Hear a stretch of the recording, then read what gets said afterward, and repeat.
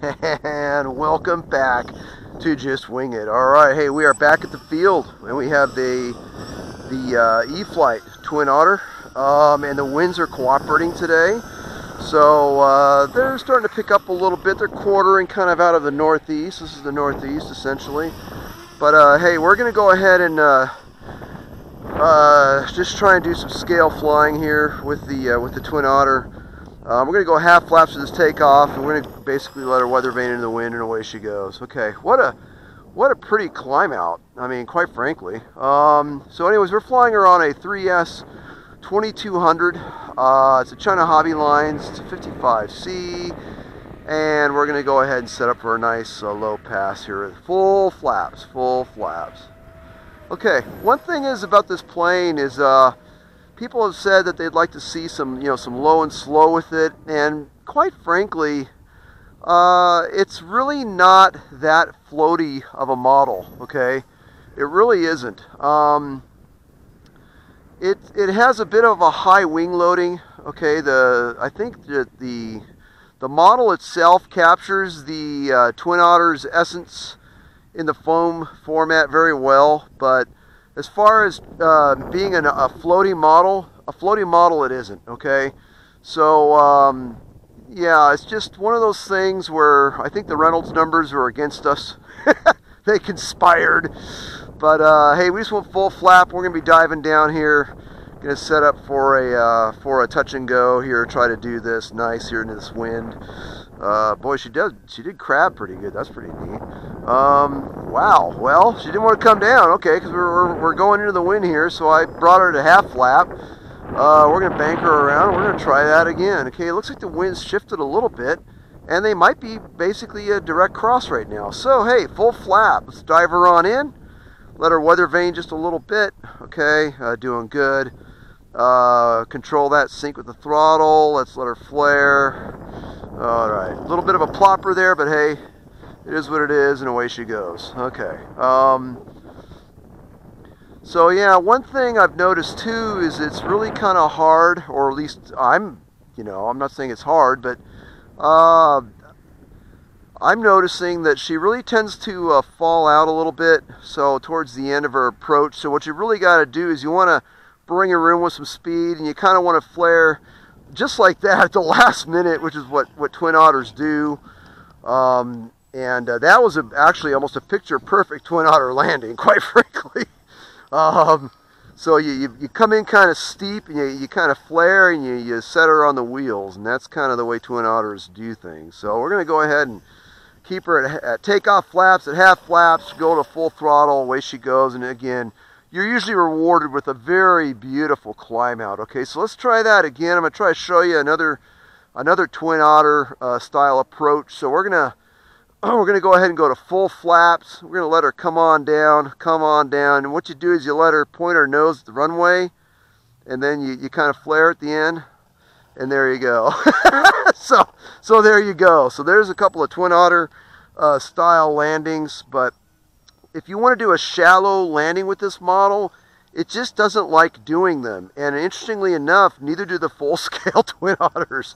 They generally don't do very well on a shallower landing approach. I'm not saying you can't. I'm just saying that it's best if you kind of learn how to do a Twin Otter style landing. Okay, so anyways, we just did a nice scale takeoff. We're going to go ahead and bring her in one more time and go ahead and do a pilot's debrief. Okay, so again, what I like to do is I like to go to full flaps, and then I like to bring her on down. Here we go. Let her come on in directly into the wind, and then go ahead and bring in some throttle to arrest that sink.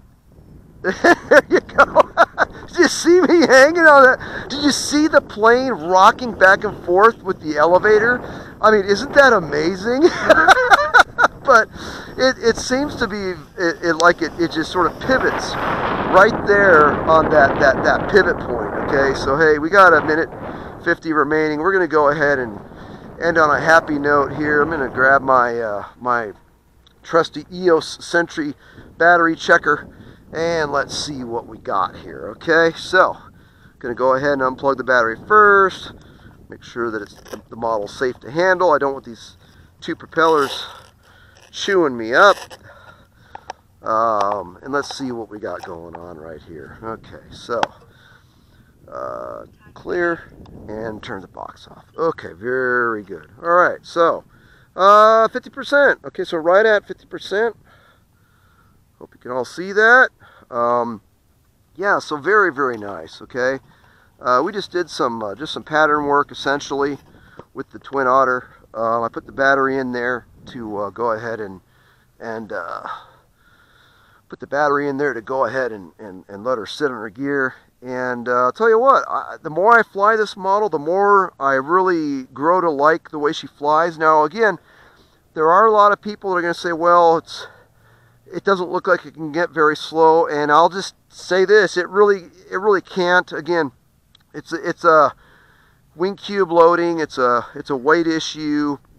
So the bottom line is she's just a little bit heavy with regards to flying as a floaty model. So what you have is you have a beautiful scale model in foam that captures the essence of the Twin Otter, but you know, it's just not going to slow down to the point where it's going to fly like a cub. Okay, it's just not going to happen. But again, you're going to be rewarded with a very nice easy flying twin, and you're also going to be rewarded with a good scale representation of what the Twin Otter really is. Also showed you some of the Twin Otter style approaches where you come in fairly steep. You got to get used to flaring it at kind of the last minute. Let her set on the mains, let that nose wheel settle, and you're going to be good to go every single time. Okay, it's a very prototypical, very stereotypical Twin Otter approach. If you watch any of the videos on YouTube of them coming into the Caribbeans, you know, any of the, you know, Maldives or anything like that, they come in very steep and then they flare at the last minute, last second. So in any event, hey, I hope you enjoyed this time out here at the field, showing you some more of the E-flite Twin Otter. Get them while you can. They're very hard to get now. The pre-orders keep selling out. So now we're looking at the end of February, I think, beginning of March. So if you can find one at a local hobby shop, get one. They're a great flying plane, and they fly on a 3-cell 2200. So hey, kind of hard to beat that for economy, and you're going to get a rock solid 5 minutes out of it pretty much every single time. So with that, thank you for joining me out here at the field. Blue skies, happy landings, and all the best from Just Wing It. Cheers, and thank you for subscribing, and I hope you enjoyed this video of the E-flite Twin Otter.